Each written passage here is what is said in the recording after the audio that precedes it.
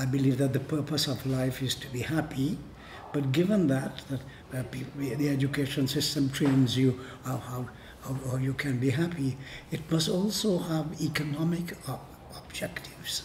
And that, I think, is the problem with our society, in that we have inherited the colonial system of education that was designed to train us to be clerks and operatives for the conglomerates and big business. But it has not directed its attention to producing creative people, inventors and innovators, so that after 43 years, whatever it is, of independence, we have invented nothing. We've only produced students, graduates, to serve the owners of the economy. Let me put it that way.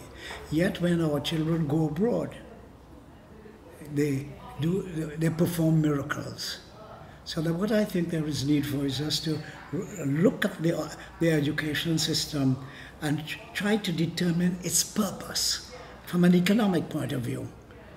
I think that is what is lacking, that we have not had the courage to do that yet. That is changing.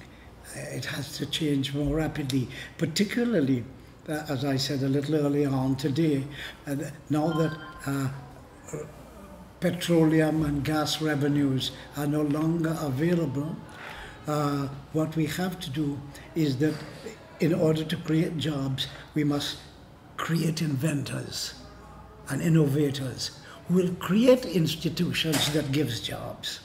I think that is what the objective has to be. It is always a nice feeling to be honored for things you have done. Apparently it's for the right things I have done, and thank God they have forgotten the wrong ones. So that it is always an honor to be honored. I'm extremely happy to hear that.